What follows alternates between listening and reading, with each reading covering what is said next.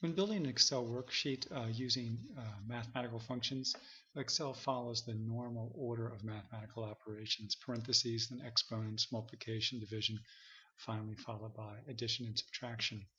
In building your formula, I suggest you try to build it in parts. Start off with very easy parts. For instance, for our formula for the present value of annuity, let's go ahead and begin with simply the 1 plus r to the n. So equals the quantity 1 plus r, and again we're always going to come back to row 9, so we're going to want to anchor the row reference, so a dollar sign in front of the 9, parenthesis, and then to the first power, and we're always going to want to come back to column A, so we're going to want to anchor the A, dollar sign in front of the A. Then you can go ahead and hit enter, and we've done the first part of our operation.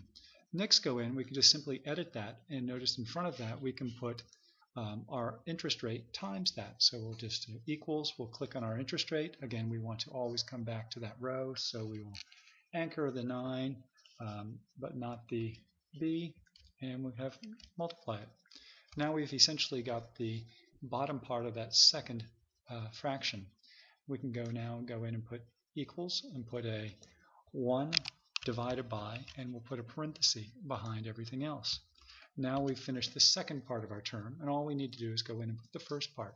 So we go to the beginning of our equation, equals 1 divided by, there's our interest rate. Again, we want to anchor the reference to the row 9, so put the dollar sign in the front of the 9, and then finally subtract the rest of our formula.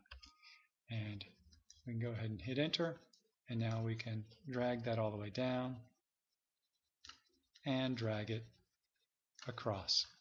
So again, in building your Excel formulas, do them in steps and break them into parts, and you'll find that's a whole lot easier than trying to do the whole formula at once.